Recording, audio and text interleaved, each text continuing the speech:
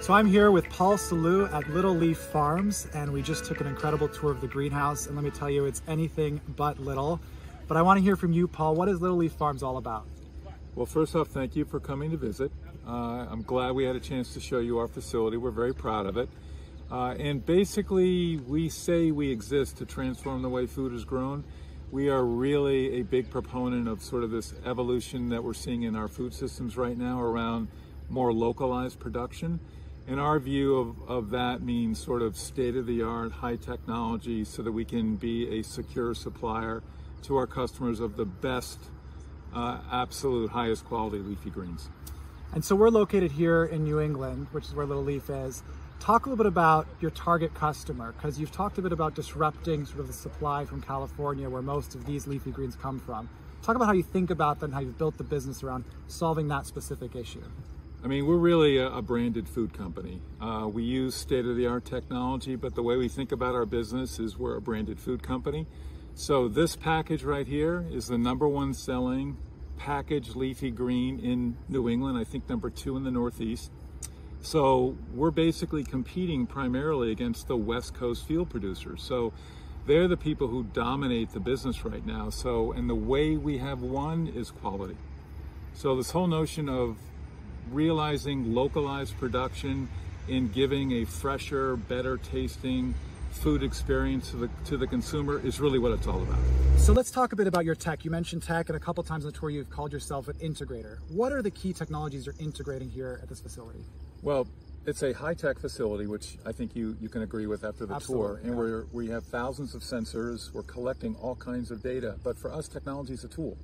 We're a branded food company. So that's the way we think about our business, and by doing that and having a cost of production that allows us to compete against the existing market prices, we think the best technology in the world.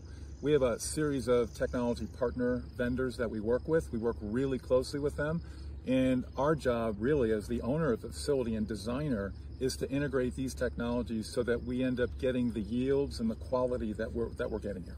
Can you give us any specifics, so help the audience understand a little bit? We saw artificial lighting in there. We saw mobile gully systems that moved the plants towards the harvest area. Anything else? Yeah, I mean, we're a believer in nutrient film as a way, and mobile gutters is a proven way of doing that. But that's one component of it, right? That's the mechanical side of our system. But the water technical side, the sensors, the data collection, the lighting, the way we measure, the way we, as you mentioned, we have supplemental lighting for cloudy days. We all integrate that into a system that has to result in the highest quality, best tasting leafy green, which is what we want to deliver to our consumer. Yeah, incredible. And so what are some of the things you lose sleep over? What are your, thinking about your business? You're doing so well, you've expanded, but what are some things you worry about for the future? It's really all about people. Technology is really important. We talked about that, but the hardworking people I work with, we operate, as we told you, 365 days a year, 2 shifts a day.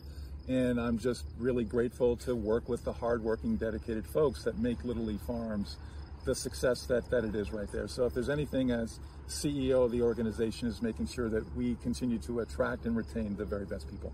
Paul, what is Little Leaf doing to accelerate sustainability? Thanks for that question. It's near and dear to my heart. So we capture all the rainwater. That's our primary source of irrigation. We're pesticide free. We have no harmful chemicals that would ever come in touch with our lettuce. We're connected to a solar field.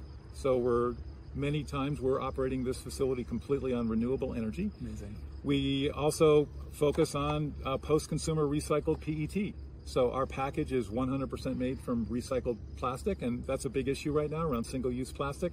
And it's an ongoing challenge and effort, and we have a sustainability committee here at Little Leaf, and it's something that we're going to continue to investigate and invest. Excellent. It's great to see CEA being grown and managed on 100% renewable power, because you don't see that very often with the vertical farms. So Paul, tell us a little bit more about where people can find your product. So we're primarily retail grocery. We've got great distribution in all the major grocers here in the Northeast. Food service is active and growing, schools, colleges, universities, and we also now are in e-commerce. So Amazon, Instacart, we're growing really rapidly there. I think our rating in Amazon is 4.9 out of 5. So we're proud about that. And what's next for Little Leaf? Give us a preview of what's coming up. We're grateful for the, our success and the confidence that our customers have put in us by buying our products. So we're going to continue to grow. We think CEA is at the beginning. Still, the West Coast guys really dominate the marketplace. We've been able to successfully compete against them. So we're taking our learnings. We're continuing to invest, and we think ultimately getting to a cost of production and maintaining quality so that we can be a low-cost producer here on the East Coast. That's where this is going. Very exciting. Well, thank you so much, Paul, for you and your time and your team and showing us around in this extensive tour. Really high tech, and we're going to taste the product in a moment. Great. Thank you, Henry.